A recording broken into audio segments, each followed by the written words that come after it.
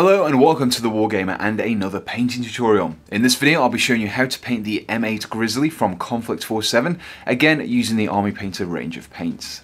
So here we have the M8 Grizzly I'll be painting in this tutorial, and as you can see I've primed it using the Army Painter's Army Green Spray Primer. This gives us a really nice base colour in which to build up from, pretty much the ideal colour that we want. Now the first step in painting this miniature is to tackle all of the armour. We want to get a nice base colour to work from, then we can add on some of the details and some of the weathering as well. The first step is to wash over the entirety of the armour with dark tone ink, followed by a dry brush over the surfaces with necrotic flesh. With the green tone ink, we just want to make sure this applies across the entirety of the miniature. We want to focus it mainly into the recesses, make sure it pools into there. And I've mixed in some water here as well, so that it's not too overpowering. We want it just really to be bringing out some of the details and not darkening the entirety of the armor panels. So I'm just going to feather this out a bit as well. So we'll be doing this across the entirety of the miniature, everywhere where we have green armor.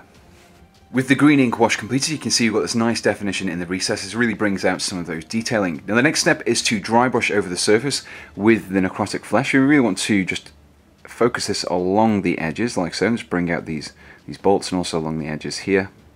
And this just really enhance the detail across the miniature. So for dry brushing, if you're not sure what the process is, you put a little bit of paint on your brush and you remove it on a piece of paper, so you've only got a small amount on the brush, and then when you drag it over the surface it'll just very faintly pick out the edges like so. With the armor areas completed on this miniature, the next step is to start painting the leather shroud around the main weapon there. We're starting off with a base coat of leather brown, followed by a wash of strong tone ink, before finally a highlight of monster brown. So I'll just be painting the leather brown over this shroud here, this fabricy section, being careful not to overspill onto either the main weapon section there or the rest of the housing. As you can see here, I'm just being very careful around these sections here.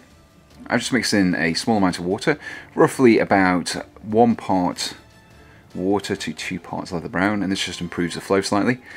As you can see here, I'm just applying it over the top, making sure I get a nice and even coverage. With the leather brown dry, the strong tone ink wash can be applied over the top, and as you can see here, it's just pulling into all these recesses here, darkening the colour, but also really bringing out the detail in the fabric folds as well. Now I've mixed in just roughly 1 part water to 1 part strong tone ink, just to improve the flow slightly. We don't want to be applying it too strongly. With the initial wash completed, the next step is to apply a highlight of the monster brown, and we're picking out the folds, as you can see here, the raised sections of these folds. Now I've mixed in some water again here, roughly 1 part monster brown to 1 part water, and I'm just going to be very carefully picking them out. Like so, we don't want to apply too much at this stage, we just want to apply some nice highlights over the top.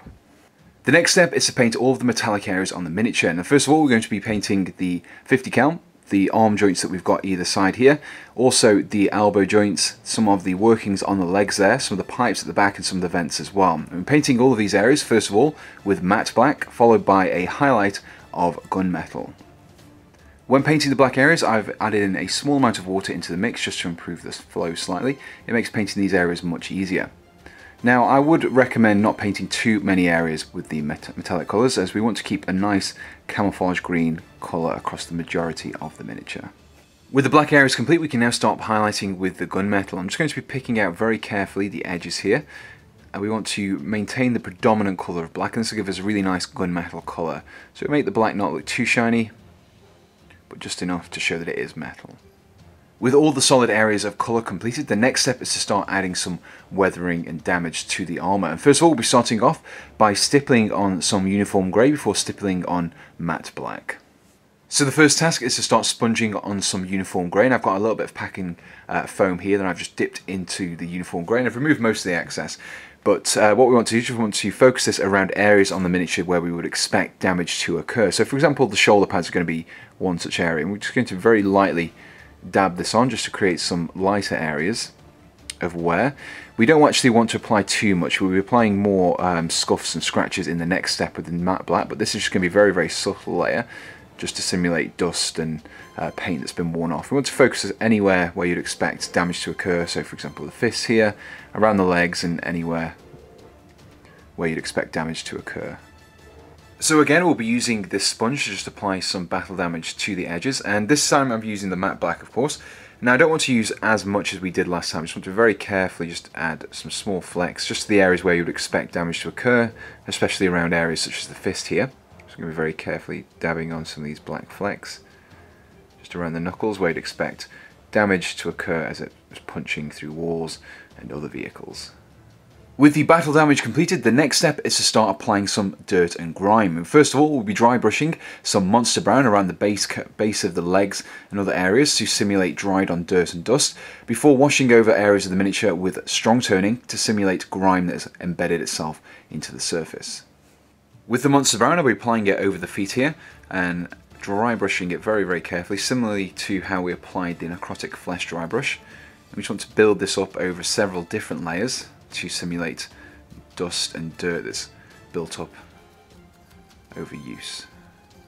So the final step is to apply the strong tone ink wash into these recesses, and this is going to accumulate there and simulate oil and grime that is built up on the surface there. We want to target this really into recesses where we'd expect it to build up, so especially around the legs here, obviously where mud is built up, but then also around some of the gears and workings at the back of the miniature as well, where you'd expect oil and stuff to accumulate. I'm just going to be applying some inside of these vents here, and that'll just really bring out the detailing in there as well. And here we have the completed M8 Grizzly. Now, whilst I concentrated on the M8, you could apply the exact same techniques in this video to other US walkers from Konflikt 47. If you enjoyed this tutorial and would like to see more Konflikt 47 content, please do let me know in the comments below.